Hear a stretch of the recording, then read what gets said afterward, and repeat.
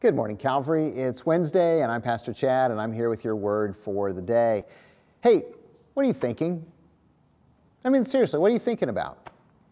I ask that question a lot, and it frustrates people. If I'm riding in the car with somebody and there's no conversation going on, I'll just kind of say, hey, what are you thinking about?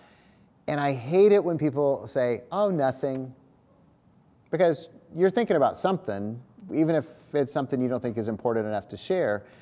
And the problems happen when we start thinking about selfish thoughts, when we start making evil plans, when we start having accusative thoughts in our minds about what other people are thinking or what other people are doing, and we start assuming that we know, and we start processing that over and over and over again in our minds.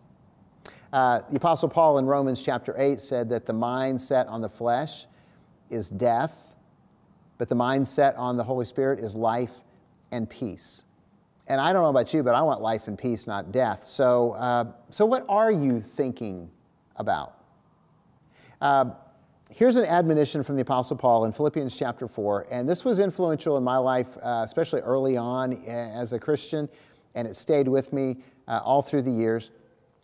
The Apostle says, finally, brothers, whatever is true, whatever is honorable, whatever is just, whatever is pure, whatever is lovely, whatever is commendable, if there is any excellence, if there is anything worthy of praise, think about these things. And what you have learned and received and heard and seen in me, practice these things, and the God of peace will be with you. Okay? What a great litmus test of what's going on in our mind. And I want to encourage you to use this verse, Philippians 4:8, just to evaluate your thoughts and to admit to yourself when you're thinking things that aren't true, that aren't honorable, or that aren't just or pure or lovely or commendable. You see, those are the things that we're called to set our minds on so that, it results in life and peace because our mind's set on the Holy Spirit. So if you're looking at your life, if you're looking at your mind and what you're thinking about and it doesn't meet this list, then repent and replace it. Don't just say, I'm sorry, but say, God, I'm sorry, and do something different to think about.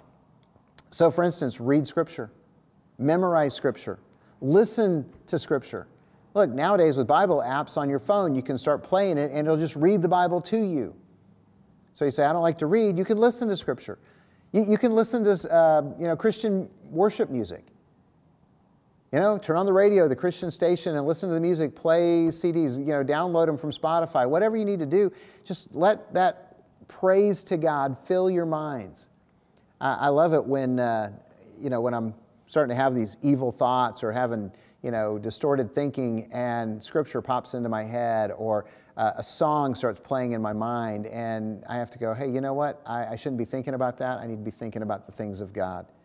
And another thing you can do is just listen to sermons or podcasts, teaching, preaching, podcasts on marriage or parenting or just, all kinds of good things that are available online these days.